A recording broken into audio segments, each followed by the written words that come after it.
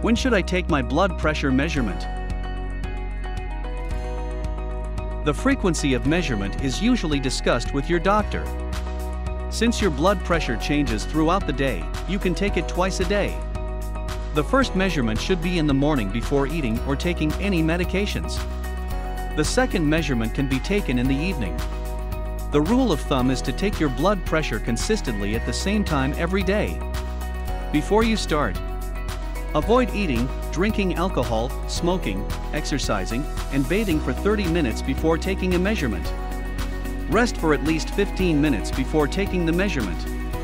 Remember to empty your bladder before checking your blood pressure, as having a full bladder may increase your blood pressure measurement. Always remember that home blood pressure monitoring is not a substitute for visits to your doctor.